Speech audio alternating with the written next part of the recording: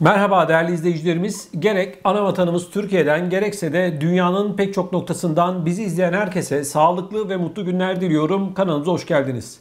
Değerli izleyicilerimiz, ben bu ekrandan defalarca sizleri uyardım. Ve dedim ki özellikle bu Facebook üzerinden kurulan sözde aşk arkadaşlıklarına dikkat edin, arkadaşlıklara dikkat edin dedim. Gün geçmiyor ki yeni bir kurban olmasın. Bu kurbanlar da genelde buradan, Almanya'dan. Aşk işlerine, gönül işlerine sanal alemde girişen ve internetten tanışmış olduğu genelde kadınlara para gönderenleri anlatıyorum. Her ne hikmetse bu Facebook üzerinden tanışanlar nasıl oluyorsa bu tanışmış oldukları kadınlara hemen paraları gönderiyorlar. Erkek de var, kadın da var. Ayırmayalım daha doğrusu. Şimdi yeni bir olay meydana geldi. Yani gülüyorum, aslında güler misin, ağlar mısın dedirtecek bir olay. Bile bile elindeki paraları gönderiyor ve ortada daha sonra hiç kimse kalmıyor. Değerli izleyicilerimiz, Berlin'de yaşayan 61 yaşındaki bir beyefendi vatandaşımız Facebook'tan İstanbul'da yaşadığını söyleyen bir kadınla tanışıyor. Daha sonra kendisiyle telefonda, WhatsApp üzerinden görüşüyor, konuşuyor vesaire derken bu ilişkilerinin bir aşk ilişkisi olduğunu Berlin'de yaşayan vatandaşımız öyle sanıyor, öyle düşünüyor. Daha sonra bir gün kendisini arıyor ve diyor ki ben çok acil bir şekilde ameliyata girmem gerekiyor. Apandistim patladı diyor. Devlet hastanelerinde sıra bulamıyorum. Yer yok. Bir özel hastanede ameliyat olmam gerekiyor diyor. Peki diyor 61 yaşındaki Berlin'de yaşayan kurban vatandaşımız. Ne kadar lazım? 8.000 euro para lazım diyor. Ve 8.000 euroyu adeta ışık hızında Türkiye'ye bu kadının kardeşinin adına gönderiyor. Çünkü diyor ben hastanedeyim, kardeşimin adı bu diyor, buna gönder diyor. Tamam diyor. Parayı gönderiyor. Para gidiyor. Neyse sözde ameliyatı oluyor kadın. Çıkıyor. Konuşmaya devam ediyorlar. Bu olaydan yaklaşık 3 hafta sonra kadın yine bir şeyi bahane ediyor. Ve diyor ki ben icralık oldum, kredi kartlarını ödeyemedim, evime icra gelecek. Ne kadar lazım? 3.000 euro lazım diyor. Tabi Berlin'de yaşayan bu Facebook aşığı olan hokkabaz abimiz 3.000 euroyu yine gönderiyor. Kimin adına gönderiyor? Yine kadının sözde kardeşinin adına gönderiyor. Bu parayı kadın aldıktan sonra telefonunu kapatıyor ve Berlin'de yaşayan sözde aşık Facebook aşığı bir daha kadına ulaşamıyor. Şimdi bize yazmış. Nereden yazmış? Bizim kanalımızın Facebook hesabından bize yazmış. Ne olur bana yardım edin. Fotoğraflarını atmış kadının vesaire vesaire. Şimdi biz genelde son durak oluyoruz. Bak anlatıyoruz. Defalarca anlattık. Sakın ola ki bu Facebook üzerinden tanışmış olduğunuz ya da sosyal medya üzerinden tanışmış olduğunuz kişilere ne para gönderin ne gönül ilişkisi içerisine girin. Size ya da sana ne vaat etti de toplamda 11.000 euro parayı gönderiyorsun. Şimdi ben senin ne hakiminin, ne savcının, ne de senin paranın bekçisiyim. Sen kadınla konuşunca iyi, güzel, değil mi? Güzeldi. Parayı kaptırdın, değil mi? Sonra da Fatih Polat'a yazalım. Fatih Polat bu kadını ortaya çıkarsın. Kusura bakma. Böyle bir dünya yok. Bak ben gazeteciyim. Haber yaparım. Tamam. Ama senin paranın izini sürmem.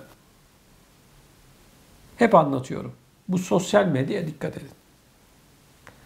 Yani neyi vaat etti sana? Ya da ne yaptı da sen hiç görmediğin, bilmediğin bir kadına 11.000 euro para gönderdin. Ya bir tanesi gelse dese ki ölüyorum dese 1000 euro vermezsin bak. Kesin. Değişik bir durum. Düşündürücü bir durum. Ne diyelim? Hayırlısı olsun. Bu kişiye Facebook'tan biz de yazdık. Türkiye'ye git, şikayetçi ol. Çözülür mü? Kim kime, dumduma. Evet değerli izleyicilerim, şimdi de güzel bir haber verelim. Eğer yurt dışında yaşıyorsanız, Türkiye'de geleceğinize dair bir adım atmak istiyorsanız, geleceğinizi garanti altına almak istiyorsanız, Türkiye'de geçmişte hiç sigorta girişiniz olmasa dahi nasıl emekli olacağınızı anlatacağım. Üstelik Türkiye'ye gitmeden dünyanın neresinde yaşıyor olursanız olun, emeklilik işlemlerinizi yaptırabilirsiniz. Nasıl yaptıracaksınız? Nasıl emekli maaşına kavuşacaksınız? Ve bedavaya sağlıktan nasıl yararlanacaksınız? Bedavaya doktora Türkiye'de nasıl gideceksiniz? Bunları anlatacağım. Yurt dışında yaşıyorsanız Türkiye'de sizin de emekli olma hakkınız var. Mavi kartlılar, pembe kartlılar, çifte vatandaşlar ya da Türkiye Cumhuriyeti vatandaşları, siz yurt dışında ikametgaha sahipseniz Türkiye'de emekli olabilir, geleceğinizi garanti altına alırsınız. Dünyanın neresinde yaşıyor olursanız olun. Özellikle hanımlara sesleniyorum. Geçmişte Türkiye'de hiçbir şekilde sigorta girişiniz olmasa dahi, beyefendiler size de söylüyorum, sizin de geçmişte Türkiye'de hiçbir sigorta girişiniz, çalışmışlığınız olmasa dahi Türkiye'de emekli olma hakkına sahipsiniz. Ve bu emeklilik işlemlerini yaptırarak aslında yarınlarınızı garanti altına alıyorsunuz. 2024'de çok güzel bir şekilde başlangıç yapmak istiyorsanız bu iki fırsatı değerlendireceksiniz. Dünyanın neresinde yaşıyor olursanız olun. Şu anda ekranın altında görmüş olduğunuz telefon numaraları Emekli TV'nin emeklilik danışma merkezinin telefon numaraları. WhatsApp'tan hemen şunu yazıyorsunuz. Ben emeklilik danışmanlığı almak istiyorum ya da ben ve eşim emeklilik danışmanlığı almak istiyoruz diye mesaj atıyorsunuz. Mesaj atınca şu anda WhatsApp hattının başında bulunan görevli arkadaşlarımız hemen size cevap veriyorlar. Sizi bilgilendiriyorlar ve emeklilik danışmanlığı almanız için size bir hesap numarası veriyorlar. Bir kişi sadece, bakın tüm işlemler dahil, Türkiye'ye gitmenize gerek kalmadan tüm başvurularınız, dilekçeleriniz Emekli TV'nin emeklilik danışma merkezinin uzmanları tarafından yapılacak. Siz hesap numarasına parayı yatırdıktan sonra 150 euro makbuzunu yine aynı WhatsApp hattına gönderiyorsunuz ve görevli arkadaşlarımız size bir randevu günü ve saati veriyor. Randevu günü ve saatinde sizi Emekli TV'nin uzmanları, sosyal güvenlik uzmanları WhatsApp'tan görüntülü bir şekilde arıyor. Tüm bilgilerinizi alıyor. Sizin sormak istediğiniz sorular varsa onları soruyorsunuz, cevaplarını alıyorsunuz. Ve daha sonra ilerleyen birkaç gün sonra size ikinci bir randevu veriliyor. İkinci randevu ve gününüzde yine uzmanlarımız sizinle irtibata geçiyor. WhatsApp'tan görüntülü bir şekilde arıyor ve sizin devlete en az miktarda parayı ödeyerek nasıl yüksek emekli maaşı alacağınızı çıkartıyor. En kolay, en kısa zamanda nasıl emekli olacağınızı anlatıyor ve ardından da sizin tüm başvurularınızı yapıyor. Ek hiçbir ücret yok.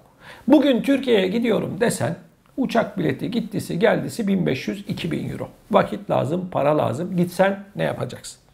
Çünkü emeklilik Türkiye'de şöyle bir şey. Eğer yanlış bir dilekçe verirsen, yanlış bir form doldurursan devlete ödeyeceğin para 2 katına çıkıyor. Alacağın maaş da yarıya düşüyor. Arkadaşlar, emeklilik maaşı garanti bir para. Sağlıktan bedava yararlanıyorsun. Öyle ya da böyle cebine para gidiyor. Yani birileri şunu söyleyebilir. Ya Türkiye'de emekli maaşı düşük. Hangi ülkede emekli maaşı yüksek? Almanya'da, Fransa'da, Hollanda'da, İsveç'te, İsviçre'de, Danimarka'da hangi ülkede emekli maaşı yüksek? Almanya'da eğer vatandaşa sosyal yardım vermezseler emekli maaşıyla geçinmesi imkansız. Çok az vatandaşımız yüksek emekli maaşı alıyor. Onun için hem orada yurt dışında emekli olabilirsiniz hem de Türkiye'de yasal hakkınız. Bu fırsattan yararlanmak isteyen Özellikle hanımlara şu müjdeyi vereceğim. Eğer iki kişi, karı koca ya da bir arkadaşınızla birlikte danışmanlık alırsanız %50 indirim hakkı var. Yani iki kişi normalde 300 euro yapıyorken siz sadece 225 euro ödeyeceksiniz. Yani arkadaşlar, kendi geleceğiniz için, eşinizin geleceği için bu fırsat çok çok önemli. Durumunuzu öğrenin. Özellikle gençlere de sesleniyorum. Gelecekte bir gün gelecek. Emeklilik planlamanızı yaptırabilirsiniz. Benim emeklilikte ne işim var demeyin. Gençler, yine size sesleniyorum. Annenizi, babanızı da bu büyük fırsattan mahrum bırakmayın. Çünkü analar, babalar çocuklarının cebinden para çıksın istemez. Ama bu iş başka bir şey. Annenize, babanıza emeklilik danışmanlığı alın, hediye edin ve durumlarını ortaya uzmanlarımız çıkarsın, tüm işlemlerini yapsınlar. Çocuğu olan hanımlar, bu fırsatı asla kaçırmayın. Türkiye'de geçmişte hiç sigortanızın olmasına gerek yok. Ve işlemleri yapmak için de artık Türkiye'ye gitmenize de gerek yok. Güzel yarınlarınız olsun. Sevdiklerinizle birlikte hep sağlıklı, mutlu olun inşallah. Hoşça kalın.